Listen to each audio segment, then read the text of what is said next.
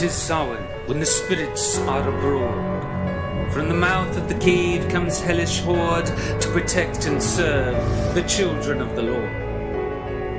A blessing upon the ancestors, come out and play. Let the bonfire burn bright in the good old way. A feast for the foregone, a festival for the fair. Welcome the departed, all souls may sit and break bread. Honey wine flows sweet where angels fear to tread, in dread to honor the passage of the dead.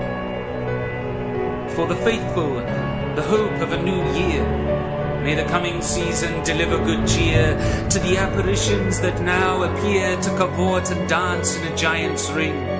Let the fallen angels stand up and sing, the hallowed offer hymns of praise to Ing and Hecate, beloved crone. Mother Morrigan the crow alights on sacred stone, guiding her children toward the unknown. The spiral of sorcery, the wizard's whirl, dragons uncoiled in a serpentine swirl, the witches keen to the pixie piper's skirl, o'er holy hills, through infernal realms to resound, from heights of heaven to the kingdom underground, dally down the drove, make merry on the mound. The hidden ones are thus revealed, the gateways to the stars no longer sealed. The elven elect revel in a fair field, an assembly of saints gathered by the high priest.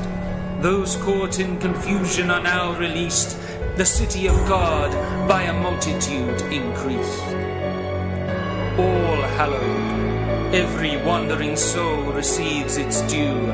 Salute those gone before and those passing through. The veil is thin for the children of Danu, to conduct travellers through the wild and weird. By the psycho-pomps of Avalon the way ahead is cleared. The good people sanctify what once was feared. Through the love that resurrects those who have been, as the Lord of Heaven marries the fairy queen to the hearts of her children upon Halloween.